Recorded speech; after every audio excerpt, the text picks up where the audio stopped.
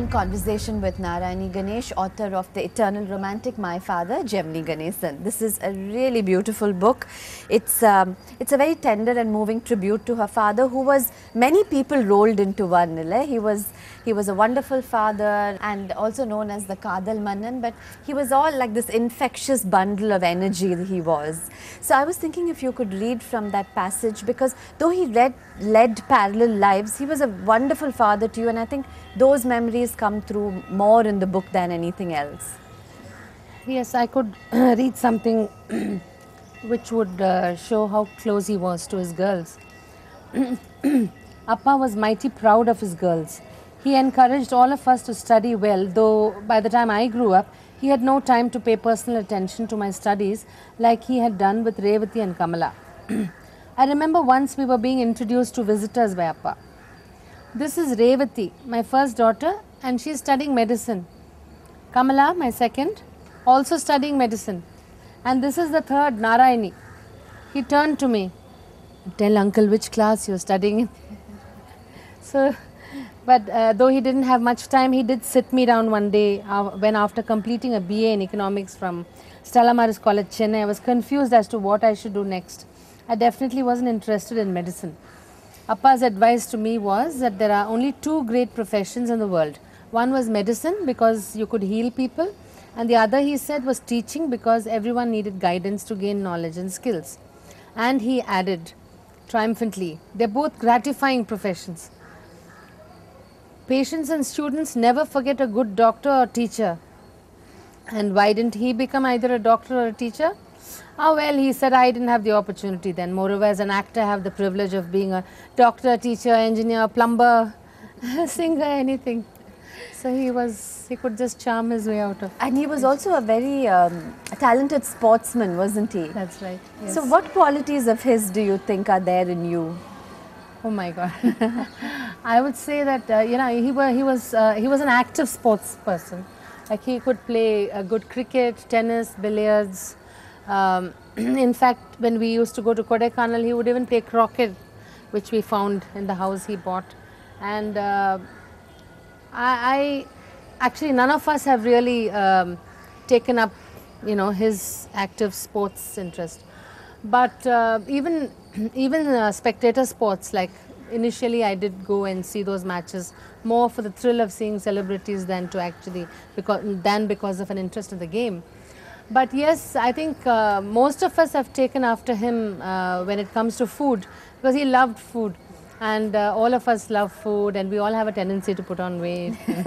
But I think it's also his love for life, that joie de vivre. It's there in all the girls. Yes, yeah? I think it's that never say die kind of a thing. So though you went through some really harrowing times, he led parallel lives, and you have stepsisters as well, but you write about all of that with so much candor. Was there some kind of unspoken understanding between the sisters that it was okay to talk about all of this?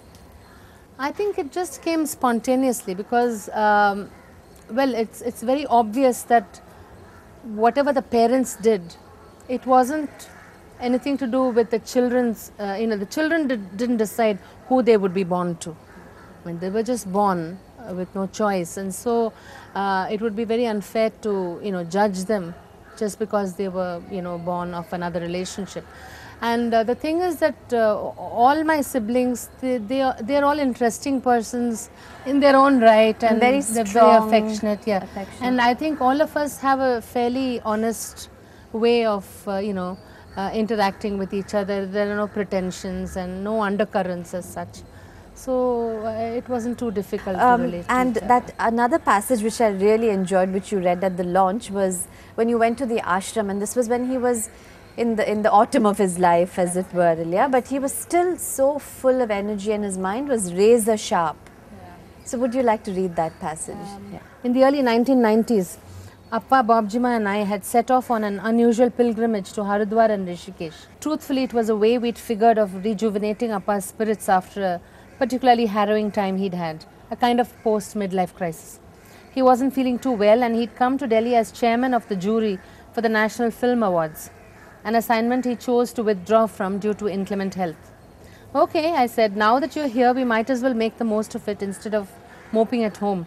So where do you want to go, I asked. He promptly replied, Haridwar, Rishikesh, and so that's where we went. We spent an evening at the Dayananda Saraswati Ashram at Rishikesh with its own access to the Ganga. It was the very picture of tranquility. On that particular day, the ashram had several visitors, including many from outside India. So we all filed into a newly built hall, and I asked who's going to talk, and he said, Swami Dayananda Saraswati is here, he'll address the gathering himself. So my mother, father and I, we sat somewhere in the rear because the seats were fast getting filled up. At the appointed time, the Swami came on stage and announced, we have a special guest amidst us today. I request Mr. Ganeshan, the popular movie actor from South India, to come and address the gathering. I nudged my father. I said, he's talking to you, Pa. My heart was pounding. What would he say? I wasn't prepared for this kind of thing. So Appa got up, smiled shyly and walked towards the mic. He looked at the audience straight and said, I'm totally unprepared for this. I came here as a visitor like anyone else and was waiting to hear Swamiji speak. However, now that he expects me to talk, I couldn't possibly let him down. Amma and I exchanged worried glances because we were worried what would he say. Clear as a bell, Appa's steady voice rang through the makeshift auditorium. Unprepared as I am to deliver a talk at this august ashram, it would be appropriate for me to talk about nothing. My heart fluttered but went back to its regular beat when he completed the sentence. Nothing as in everything, or zero, infinity if you like. What fills a space from zero to infinity? Nothing and everything. And so he went on in that vein, and he talked about Vedanta and Vigyan, Einstein and Ashtavakra, Tennyson and Thiruvalvar, aesthetics and actors. I looked at Amma, who was beaming with pride. When Appa returned to his seat, I hugged him in relief as he asked, was I okay? That was an unforgettable and enlightening experience, and I told Amma, never underestimate him. He was not only a voracious reader but also maintained a record of everything, because there are some very, very beautiful diary entries here, and I think the children and the grandchildren take after him, because one of his grandsons, Revati's son, Yes. sent an email about how it was when he first met his grandfather. So all of that is in the book. Yes. This book which talks about the man for whom life itself was oxygen. I'm in conversation with his daughter, Narayani Ganesh. Join us after a break. We have a lot more to talk about.